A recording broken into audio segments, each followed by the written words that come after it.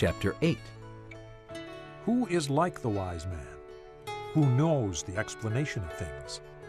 Wisdom brightens a man's face and changes its hard appearance. Obey the king's command, I say, because you took an oath before God.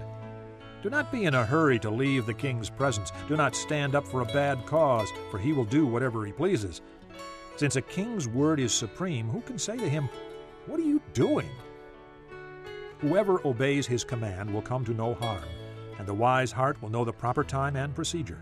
For there is a proper time and procedure for every matter, though a man's misery weighs heavily upon him.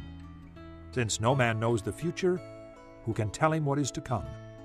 No man has power over the wind to contain it, so no one has power over the day of his death. As no one is discharged in time of war, so wickedness will not release those who practice it. All this I saw as I applied my mind to everything done under the sun. There is a time when a man lords it over others to his own hurt. Then, too, I saw the wicked buried, those who used to come and go from the holy place and receive praise in the city where they did this. This, too, is meaningless. When the sentence for a crime is not quickly carried out, the hearts of the people are filled with schemes to do wrong. Although a wicked man commits 100 crimes and still lives a long time, I know that it will go better with God-fearing men who are reverent before God. Yet because the wicked do not fear God, it will not go well with them, and their days will not lengthen like a shadow. There is something else meaningless that occurs on earth.